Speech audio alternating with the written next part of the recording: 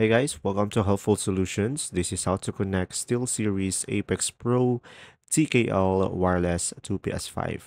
So, first one is use the 2.4 gigahertz wireless connection.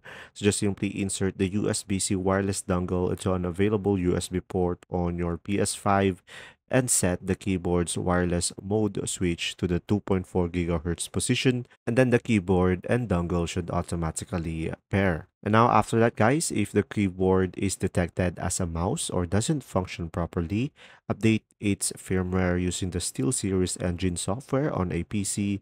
And after updating, just simply reconnect the keyboard to the PS5 and you should be able to fix it.